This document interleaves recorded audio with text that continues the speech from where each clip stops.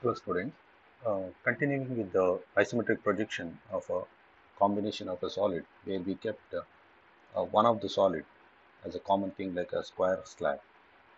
So we have done problem number 6 in the previous video where you can refer where exactly we done a square block. Above that when there will be a frustum of a square pyramid.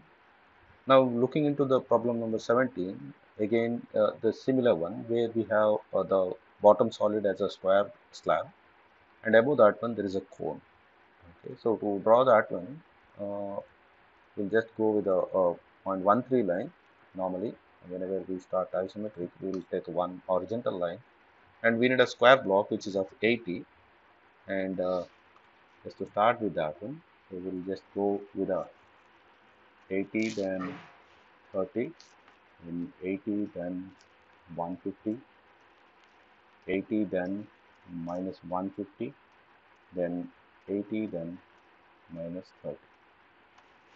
Okay, so the height of that one they have given it as a 20. So from any one corner we will take 20 and height always we said it's an 50, and then copy the square and move it with the copy on by any one of the corner. Okay, so then move the line to the three corners. As we said, like you can just avoid these lines where things are not needed for us. Okay, so once this one is done, always you locate the center of the bottom solid. So in order to locate that one, we are going to have one horizontal line. Okay. So above this one, there is a cone. Base diameter is 50 and the height is a 40. Okay. So again, as we already discussed in previous problems, where in order to draw the cone, okay, or a circular thing, we need to have a square which is equal to the base diameter. So the base diameter is 50. Already we have a square here. So we can go to the scale, copy on. We need a square of 50 divided by we have a square of 80 here and keep it at the center itself because that will come at the bottom. So now you can just zoom up this one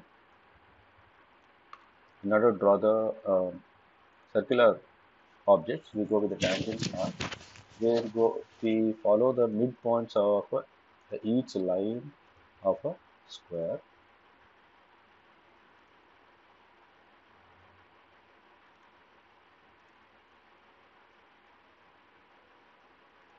Okay, so the now we need to take a height of a cone where we will go with the line type 3 and again from the same center point. The height they have given here it's a 40, so we'll take like 40 into 90. Once this one is done, we can just change the line thickness or line type to the continuous one, and you can zoom the lower part of the code. Something is wrong here. So go the tangent arc.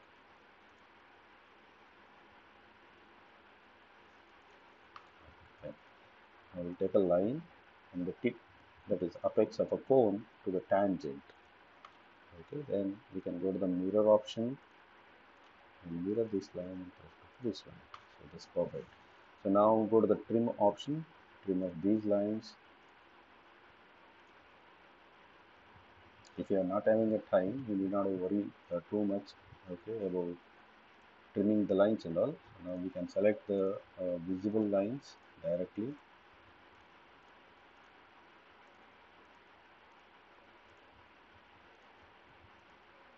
and make it 0.5. So now select everything and come to scale. Scale factor, copy off 0.8164. Okay, so without fail, go to the angle between this line and this line, 30 degree, this line and this line is 30 degree. Now you can zoom properly and you can check it out here. Most of the time, what the people will do here, they will not trim this part. Okay. So this and the part here, okay, which are very important here. So once you trim off that one, Just zoom and check it out. There is a square slab. Above that one, there is a cove. So always keep the height which we are going to take it as an axis line here, and easily you can get a 25 marks, which is reserved for that one. Okay. So that's how exactly we can do a cone here. Okay. So if you take up one more,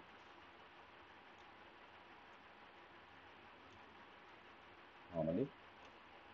Okay. So if you have an hemisphere, okay, the problem number 15, where it says there is an hemisphere which is placed horizontally on a, again, a square prism. Okay, so the base of that one will be like either a prism or a slab or a cube. Okay, one or the same it will be made. So if you take a now, again a square block which is of 60, again we'll have one line, and from the on the line we'll take like 60, then 30, then 60, then 150, 60, then minus 150, then 60, and then minus 30. Okay, so the height they have specified it as a 30, so we take it as a 30 and 90, and we'll select the square, and go with the copy on, we'll move to the top. Okay, so we'll move this line with respect to the bottom point. Okay, so we'll delete these lines, and always once you complete the first solid, locate the center. Okay, so we'll go with the angle between this and this is 30, this and this is 30. Now above this one there is a hemisphere. Hemisphere is something like a half-cut watermelon. So the top face of that one is again a circle. Okay, a circular base. Again for that one, we need a square which is equal to the diameter of a hemisphere. So this is a square of 50. We need a square of 50 here. Okay, we'll go to the scale command, copy on. We need a square of 50 divided by, we have a square of 60. Okay, so enter. So for a timing, we'll keep it at the center, then we'll move to outward, because that is not at the base, it is at the top. Okay, so now let's zoom this part properly, and to draw the circular base here, we'll go with the tangent arc, midpoint, midpoint, midpoint, midpoint, then midpoint, midpoint, then again endpoint.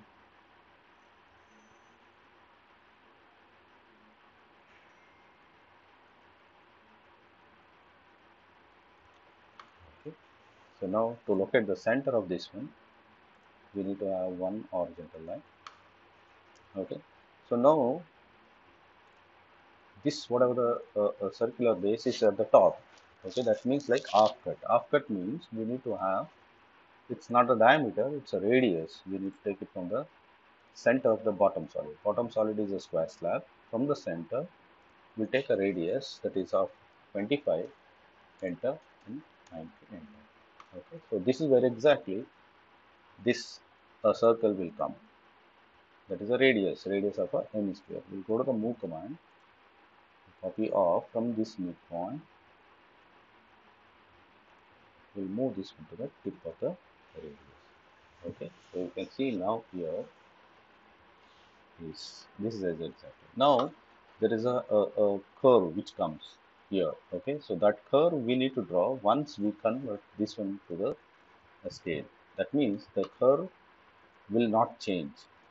Okay, as we have discussed in the sphere problems, the sphere diameter of the sphere will not change, but only the reference point will change in the isometric scale. So we'll change this one to the iso scale, and we'll place it here. So once this one is done, now go back to the arc by center point, and from the mid, that is the tip of the radius, and from this midpoint we just draw a curve. Okay, so which is a continuous, and it will be visible for us. Okay, so once this one is done, the top face of the hemisphere will be visible for us. We make it 0.5, and here you need to trim a few points where exactly these things gets overlapped. Go to the trim option, trim these lines,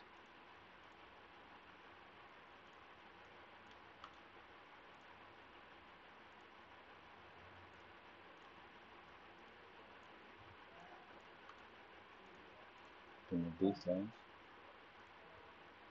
zoom this properly, and take up these lines and make it point, which is visible for us. You should be very careful, trimming the lines. So this is how exactly we can do it for a hemisphere. Hemisphere, draw the bottom solid, and from the center of that one, draw the radius. Okay, radius. Then at the top of that one, we'll be having the circular uh, top face. Place that one here by dropping with the square. Then once you convert to the scale, come back and draw this curve with the arc by center point. Okay, that's how exactly we can do the hemisphere. Okay, so